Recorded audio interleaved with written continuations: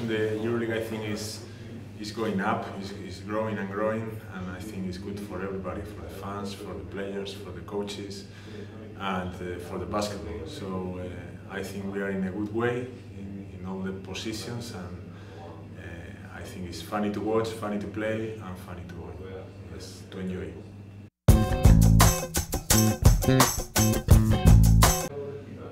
I think my best memories are the two Spanish championships. I won with different teams, with Baskonia in 2010, and here in Valencia 2017, which was an amazing title, with the first champions in the history of this club. So it was amazing.